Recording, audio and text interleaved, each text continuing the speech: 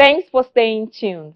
The International Law Association Nigerian branch, under the leadership of Senior Advocate of Nigeria, Professor Damilola Olawuyi, has held its 7th annual conference and 10th year anniversary of the association in Abuja. We have some of the highlights from that conference up next. The International Law Association ILA was founded in Brussels in 1873 as a learned society dedicated to the study and development of international law and the advancement of peace, equity and justice worldwide.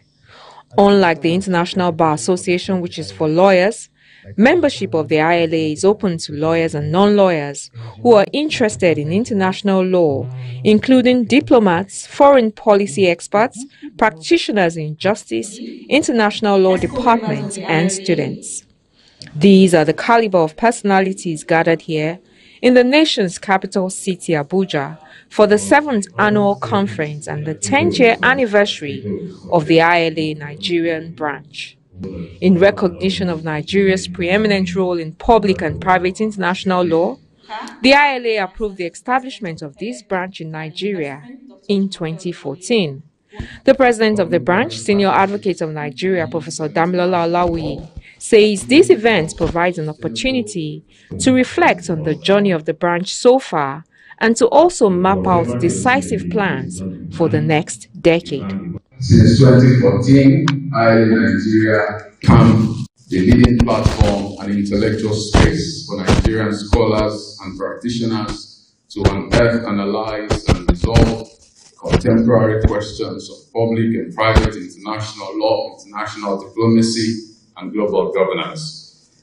This year's conference is therefore a proud milestone anniversary of 10 years since we've been doing this wonderful job of promoting Nigeria's brand of international law to the rest of the world. The Vice President of the Association and Chair of the Conference Planning Committee speaks to the deliberate choice of the topic and the speakers.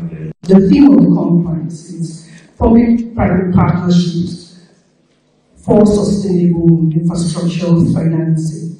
And so our speakers cut across practitioners, lawmakers, lawyers, engineers, and people who are interested in international law and how PPP can be used as a tool for sustainable development, particularly financing infrastructure.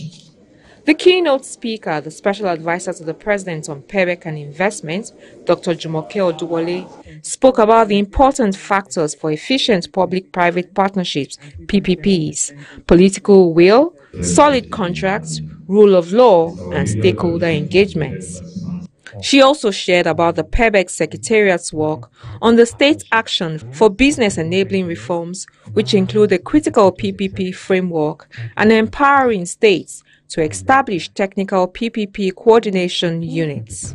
In 2024, the Nigerian economy is expected to grow 3.3% and 3.7% in 2025. This as expert analysts domestically and internationally have made these projections. And the projected success of this year's economic outlook for the nation relies on productivity and competitiveness and the contributions of businesses, which will be made possible through the improved ease of doing business, improved investment, and improved infrastructure. So it's all tied together. And as we continue to drive collaboration and deploy PPPs as tools for infrastructure development in Nigeria, we believe that as all key stakeholders play their part and embrace their roles and give feedback and continue to push on this nation-building adventure, we can unlock the immense potential that PPPs and cultivate a dynamic and prosperous business environment for Nigeria. After her session, carefully selected panelists dwelt on challenges of infrastructure financing using PPPs in Nigeria, integrating ESGs in PPPs for infrastructure development, and integrating SDG 9 and 11 into the Nigerian legal education.